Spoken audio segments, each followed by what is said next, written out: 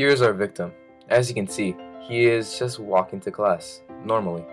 But bullying can happen at any place or at any time. And here's our bully.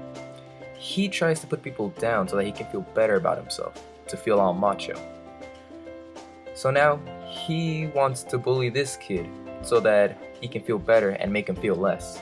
Let's see what happens.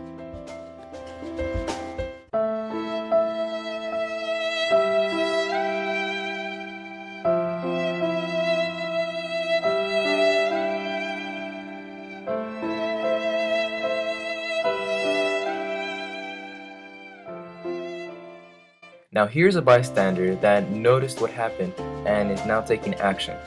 This is rare in some cases because most bystanders don't take action, they merely just ignore it. But taking action will affect the situation in many ways. The victim will be less likely to commit suicide and less likely to develop any social problems.